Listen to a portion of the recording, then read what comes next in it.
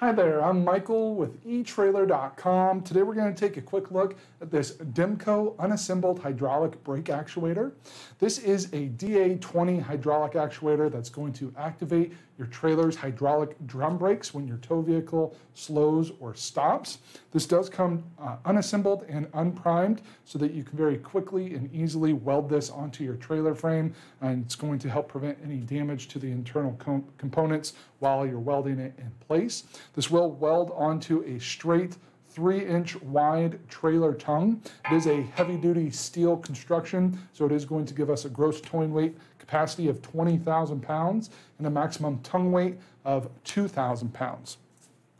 This does have this adjustable plate with 4 different mounting positions for your coupler. This is designed for your flat mount coupler attachments only.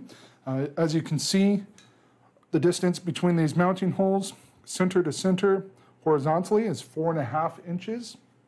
Vertically, they're right at about 2 1/4 of an inch apart, center to center. We're also going to get these acetal copolymer linings that are going to help prevent any friction, give us a nice smooth operation as our actuator telescopes in and out inside our unit here. Our composite master cylinder is going to be very durable and efficient. It's got a nice large reservoir, so it's going to provide increased capacity for your brake fluid. It's got a glass reinforced nylon construction, so it will resist rust and corrosion. We do have the automotive style diaphragm cap here that's going to create a completely enclosed system to help prevent any contamination of your fluid. So like I said, this does come disassembled, so all these components will assemble together to create that whole system, so you can just get your brake lines plugged in and it will operate properly.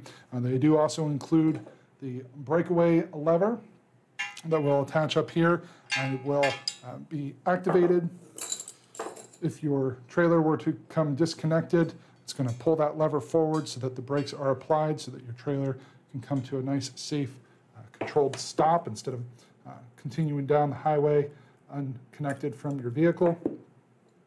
So overall, really nice system here to get those hydraulic drum brakes applied on your trailer. And this is made here in the USA, so you can trust. It's made to the high quality standards that we've come to know and trust for products made here in the US.